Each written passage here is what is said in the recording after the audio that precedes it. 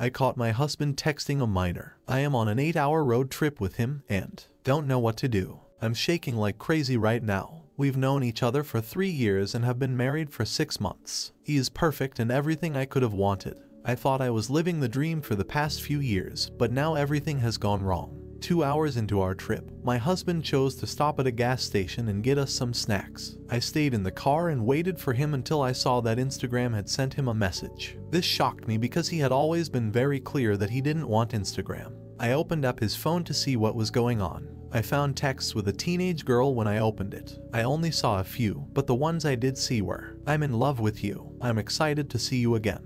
And him telling her she looks beautiful as he slides on her stories. I looked at her face, and it was clear that she was between 14 and 16 years old. I didn't even notice that he was hiding a secret from me. What caught my attention was that he was texting these things to someone who was too young to understand them. He came back in 10 minutes, so I didn't have time to look any further. I have no idea what to do. I feel scared, hurt, and ashamed. I have to be with him for another 6 hours, and he is starting to notice that I am acting strange. I don't want to talk to him on the road, but these hours are making me go crazy. I need to let off some steam and could use some help or something. Like in my last post, I said that I had just fallen asleep in the car and told him I felt sick. We were going to visit my parents, and I couldn't wait to see them. But within 45 minutes, my husband woke me up and told me he had found a nearby hotel for us to stay in. He told me that he was worried about me and that he wanted me to sleep in a real bed. He also bought me drugs. At this point, I was scared because I was in a place I didn't know and he was sticking close to me. Once we were in the room and laying down, he kept putting his arms around me and kissing me. I felt sick, so I got up and went to the bathroom.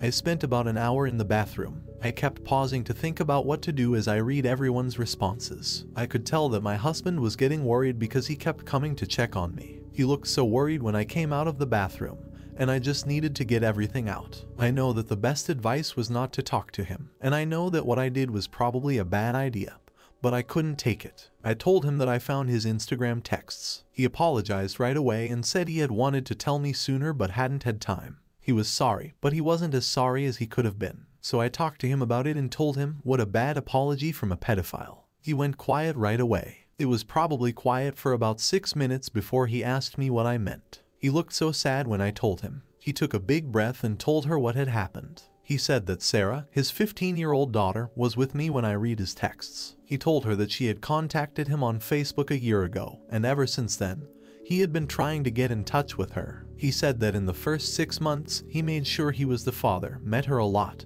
and really got to know her well. But we got married 6 months ago, and he didn't want to worry me with that news or his daughter, who wasn't ready to face others. He also said that when he was 18, he went on and off with Sarah's mom, but one day she just stopped talking to him and never talked to him again. Sarah says that her mom is also strict, which is why she posted the message on Instagram so that her mom wouldn't find out right away. I was going crazy, and I knew he knew it. He then gave me his phone and let me keep scrolling. When I scrolled down, I saw that she called him dad and that she had also wished him a happy Father's Day a while back. He even promised to do another DNA test to show me. I felt bad right away. I feel bad that my mind turned harmless texts into inappropriate ones so quickly, and I also feel bad that I saw my husband in that way. I kept telling him that I was sorry about the charge, but my husband just apologized and told me it wasn't my fault. He said he got my point of view. I tried to say I was sorry, but he kept telling me it was fine. I can tell how hurt he is, though, by the way he looks at me. He said that we should both go to bed and talk more later. To be honest, I can't fall asleep because I hate myself so much. I'm not too bothered by the fact that he has a secret daughter, maybe because it's so much better than what could have happened.